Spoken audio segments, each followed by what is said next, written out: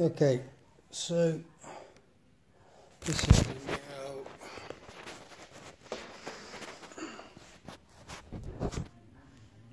see that Blizzard CX1 cat and dog power line. Right. Nice Hoover, very impressive until it stops working.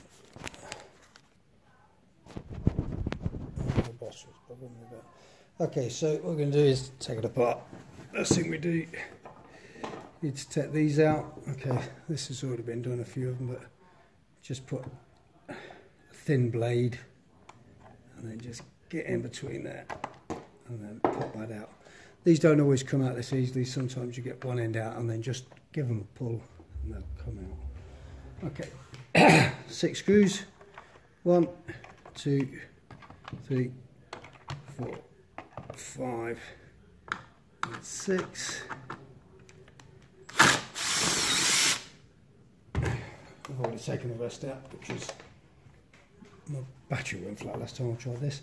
Oh, there is an inspection cover here, so if you have got a problem, sometimes just by unclipping this, you can get some crap out, and occasionally it's as simple as just cleaning this hole out in the middle. However, if not, you'll have to go through this bit. So as I say, 2 wheels off here, 2 wheels off here, just prise them off, screwdriver, pop them out, undo the screws, and then holding onto this bottom piece and the top piece, just prise the whole thing, he says, apart. Okay, so get to there and then spin it round, grab the end. So first time you do this, you're trying to just prise that out of there, top off. Okay, so now inside impeller, drive belt, brush, and then these 2 guides here. Okay, so set the brush out, take the impeller out, you just squeeze that in the middle and pull it up. Same there, so pull those 2 off. These ends come off, we'll take that runner off, and that one off. There's a little washer inside there. Slide the belt off, there's your impeller. Give that a clean, make sure it's tidy. And this one's got a bit of crap in there, but not much. Okay. And then 2 ends off. And there's your drive belt with your brush on the end. Okay, there's a little bit in the middle here. It's a guide. Just pull that out and make sure it's clean. That's it. Okay, so once it's all done, you give it a clean, and it will be bogging. Unfortunately, let's slide this piece back in here. A guide on the side, and 2 guides here. Slide that in, so you've got your scoop going that way. That's part 1. Okay, so now you want to put these 2 caps back in, and don't forget this one's got a little washer on. Okay. Right, now what I failed to mention, I don't know if you can do this, but we'll just try it. There you go. Okay, so where the drive cog is, just take that end off first, slip the drive belt over, and then put the drive cog back on.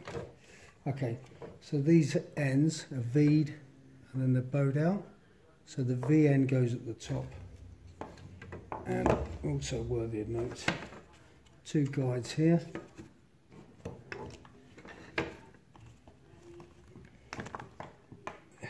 These here, these sides, go inside those 2 guides.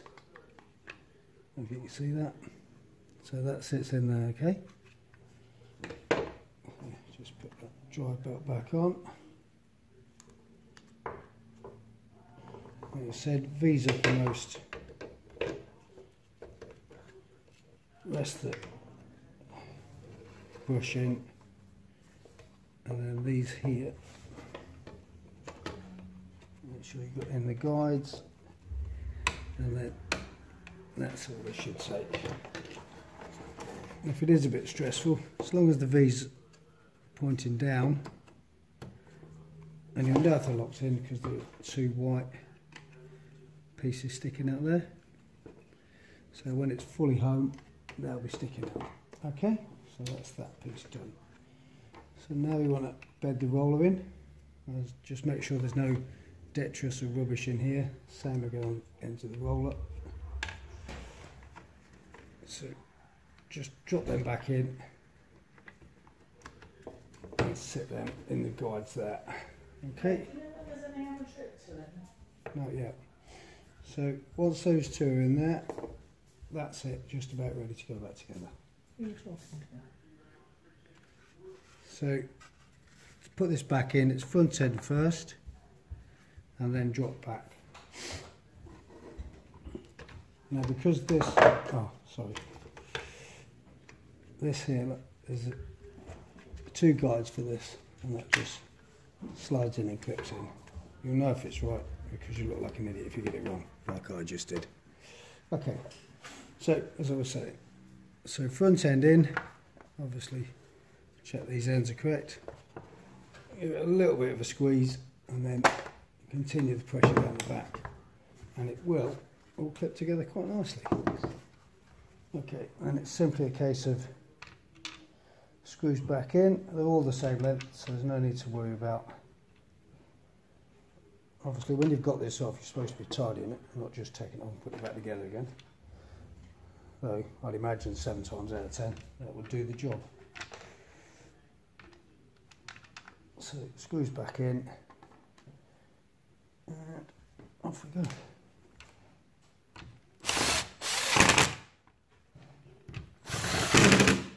This is just a simple Allen key. That's the standard size. I don't know what it is, but it's standard. You don't need all of these crazy tools like a kitchen knife.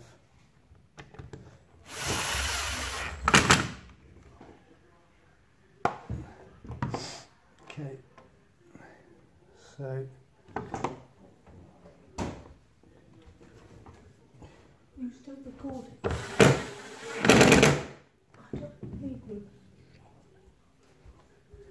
okay, and the wheels, just drop the axle through the wheel, put it in, flat-headed screwdriver, and then clip it back in. Nice and easy.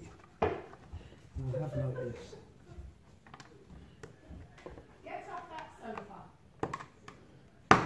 That'll be a dog on the sofa then.